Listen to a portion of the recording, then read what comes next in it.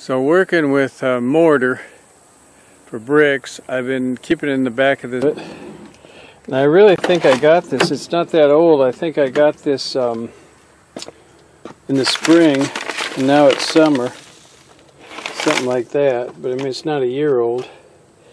So it's, the edges of it were solidifying. You can see here, this is powder here. So I was using this powder, and then I got down to the kind of the end of the powder, and I thought, well, just for an experiment, I'll bust up these chunks and use it.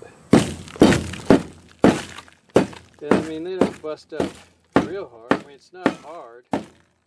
It's absorbed some moisture and kind of not solidified. It's kind of, I don't know what you would call it, but I did an experiment, and what you call it is ruined.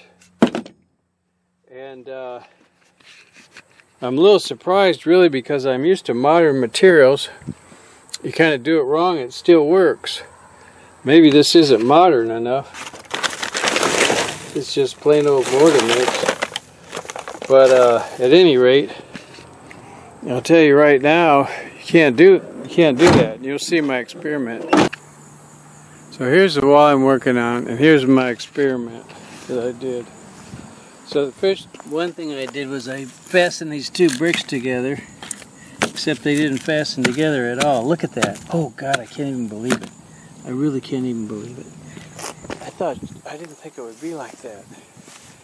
And I made this pile here too, and it's just nothing. It's just nothing. I'm really surprised.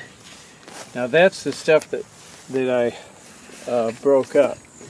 So here's the stuff this was powder. But I don't know if I'm going to take that. I think I need to take that back out.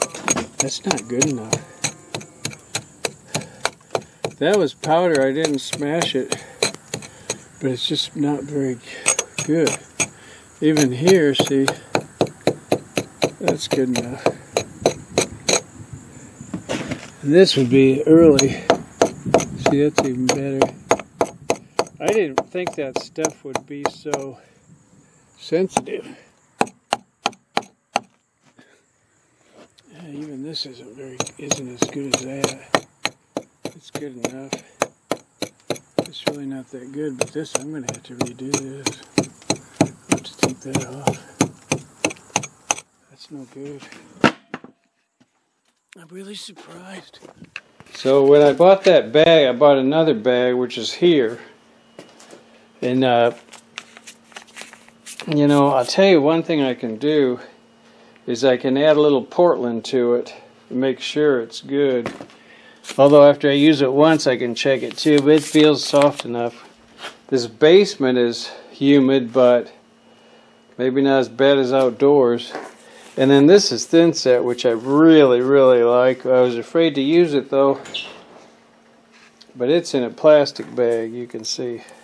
I'm afraid to use it because it's not really what it's for.